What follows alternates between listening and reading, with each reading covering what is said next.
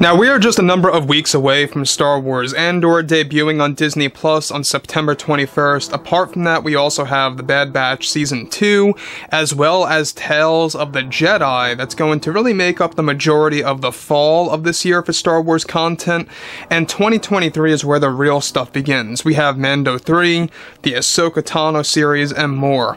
This is Mike Zero. Make sure to subscribe if you're new to the channel for future Star Wars updates. Also, by the way, guys, make sure to drop a thumbs up on this video to support the channel. I thank you all so very much for the kind support. It is greatly appreciated.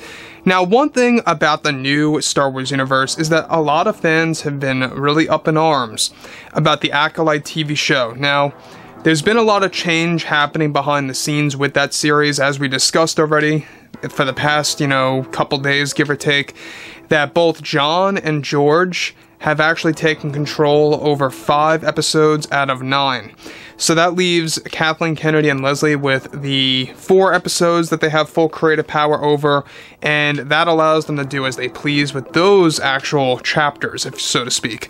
Now, with that being said, that brings us to Leslye Headland, the writer of the Acolyte TV show. She is indeed the big writer of the series. She's been talking about this for the past 12 months, and she kind of went on a little hiatus about talking about the show for around 5 months, give or take. We haven't really heard all that much from her until now, and this is where things begin to get a little bit concerning, because it does involve her talking about the Prequel Trilogy movies, retcons, and changes toward George Lucas's direction, and I think that this is when a lot of fans are going to be able to realize that The Acolyte is going to be a half and half, love-hate type of show, and I'm going to dive into exactly why. Now, of course, with both Disney and Lucasfilm currently focused on their new Star Wars TV shows that they will be announcing at this year's D23 and Disney Plus Day event, Bob Chapek is also preparing to have both Favreau and Filoni announce more of their plans at Star Wars Celebration next year. Now, further, it's described, however, that behind the scenes, writer Leslye Headland wants to rewrite elements of the Prequel Trilogy movies that she revealed in a recent interview about the Acolyte series. She went on to state the following to the fans: "We are doing some incredible things with the Acolyte and have had to actually go through some hurdles and hoops to go through to plan out when we begin filming, but we are now finally on the roll to making this work. One of my biggest dreams that I am aiming to accomplish is to rewrite and provide new meaning to some pieces of George Lucas's Prequel Trilogy films. I recently finally got the chance to watch those movies, and I saw so much potential for change using the Acolyte that we will be introducing in this new series that we believe we will actually keep fans on the edge of their seats. I admit that I was never really a fan of the prequels just from hearing about them, which is why I never really invested my time in watching those movies. But after watching them, there is so much room to rewrite and change the fans' view of those films. I'm actually very excited about what I have planned with Kathy Kennedy and what we are about to do." Apart from what Leslye Headland stated here, behind the scenes both Favreau and Lucas are currently fighting this approach by Leslye Headland, and are trying to bring an end to her plans to rewrite elements of the Prequel Trilogy movies.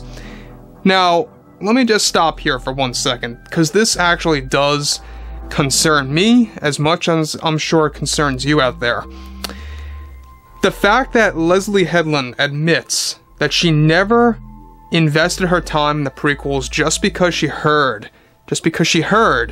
about the controversy of those movies by George Lucas's and, his direction and everything. She actually never watched episodes 1 through 3 and went on to write the Acolyte series, and recently just watched them, like now. And this is exactly why she's pursuing to pretty much, rewrite elements of the prequel movies using the 4 episodes that she has power over. Now, that, I don't know about you guys, but that just goes to show you that there is some kind of agenda here between Kathy Kennedy and Leslye Headland, and we're going to tap into exactly what this entails specifically and how it connects to what we've been talking about for the past year, give or take. So Leslye Headland basically admitting that she does not like the prequels because obviously she feels that things need to be changed, things need to have more meaning, things need to be altered here and there, That just goes to show you that she does not care about George's vision. And it lines up with what Kathleen Kennedy actually said of how she wants to pretty much unburden herself from George Lucas's philosophy.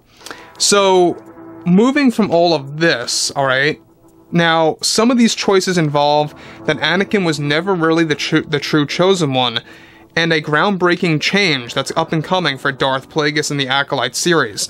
This is something that Favreau and Lucas are trying to prevent from happening by voicing their concerns to Disney executives, given that they have control over 5 episodes.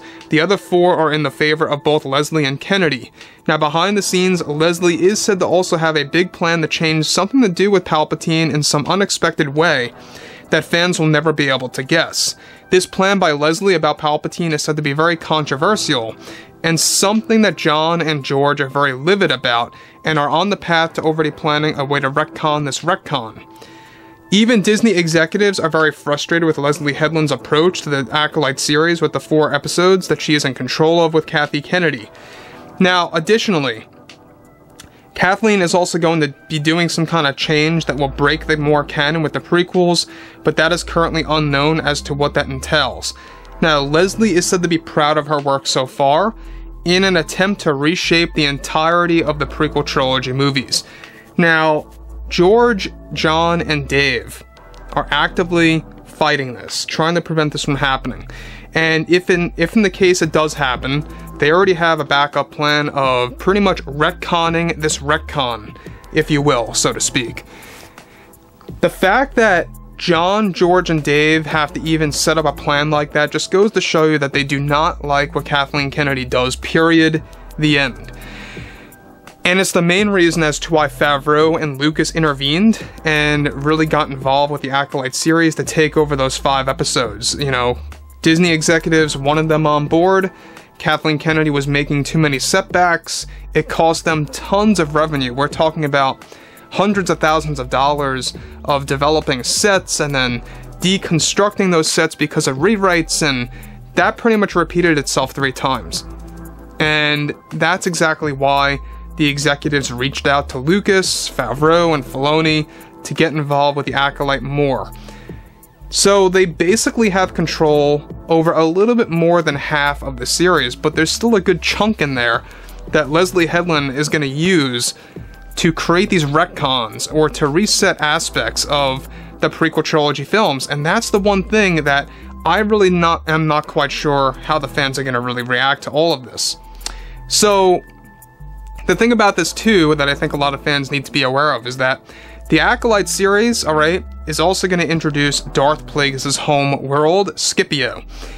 Now, Jon Favreau has some control over Plagueis in the episodes that he's working on, but so does Leslye Headland, and she's going to be doing something big with that connection and into the Prequel Trilogy movies. So, could this be a good or a bad thing at the end of the day? I don't know. I think that obviously these are bad choices by reversing Anakin Skywalker as the true chosen one. Again, am I all that worried? Not too much, because John, George, and Dave have plans to reverse the retcons, so to speak. So, anyways, guys, drop a comment below. Let me know what you guys have to say about this below in the comments, and if you guys did enjoy the content for today, make sure to drop a thumbs up on this video to support the channel. I thank you all so very much for the kind support, and I'll catch you guys next time.